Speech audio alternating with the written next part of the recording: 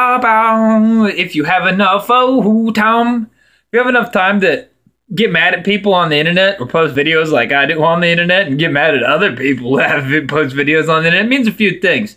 Mainly means your life is amazing because you have enough time to be getting mad at other people on the internet. See, if you had any bigger problems, you wouldn't care about what people said on the internet. It also means you have access to a computer, regular access to a computer, regular access to a video camera and ability to post just for people like me.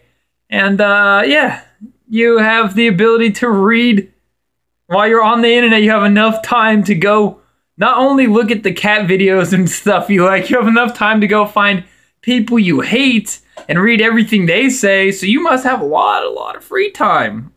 You know, your life can't be that bad if you're worried about what other people are saying on the internet to you. It's actually probably a pretty good existence.